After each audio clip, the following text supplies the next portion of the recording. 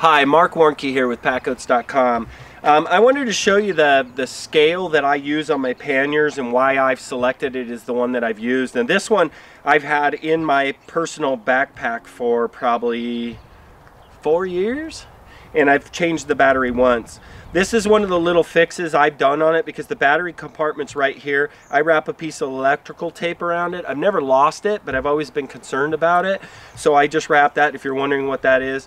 What this scale does is you just turn it on, you hit power, it zeros, and then you hang and weigh your panniers. And it's really simple to use in so many different ways. It works on the scale hooks.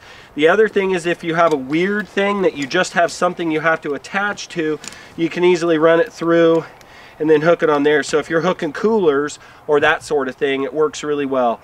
They're very cheap, they're very affordable, they come in different units. For the global people, it does have kilograms. The other thing is it actually has a menu, and you go through and it'll read outside temperature and all kinds of stuff. So it's pretty darn cool. They're super cheap. You can get them on PackGoats.com.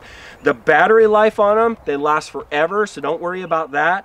I've never broken one yet. They've always remained reliable. I always have about 3, though I do recommend you get multiple, because you're always like back there, all of a sudden you get a bull, the goats are down, and it's like, did somebody forget the scale? You know, that sort of thing. So I have one in the roof of every backpack. I got one in my pocket. I got one in the camp box. I have like 5.